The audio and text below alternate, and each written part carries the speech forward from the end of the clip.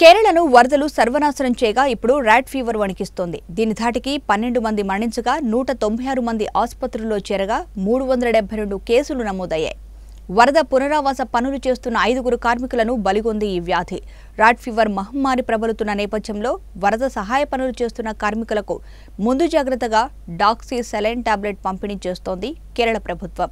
జంతువుల మూత్రం నీటిలో కలిసినందున బ్యాక్టీరియా ప్రబలి ప్రజలు వ్యాధులకు గురవుతున్నారు. దీనివల్ల తీవ్ర జ్వరం, తలనొప్పి, కండరాల నొప్పి, రక్తస్రావం, వాంతులతో రోగులు ఆసుపత్రులకు వెళుతున్నారు. సరైన ట్రీట్మెంట్ తీసుకోకపోవడంతో చనిపోతున్నారు. ఈ క్రమంలో ర్యాట్ ఫీవర్ నివారణకు వైద్య బృందాలను రంగంలోకి దించామని కేరళ ఆరోగ్య శాఖ మంత్రి శైలజ ప్రకటించారు.